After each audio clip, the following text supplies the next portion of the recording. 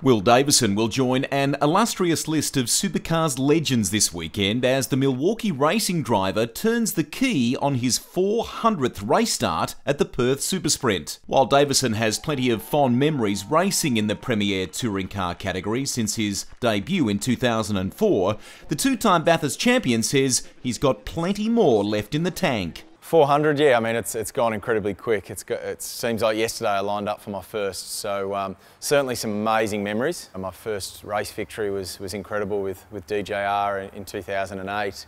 Obviously joining the Holden Racing team, runner-up in the championship in 2009, winning both endurance races.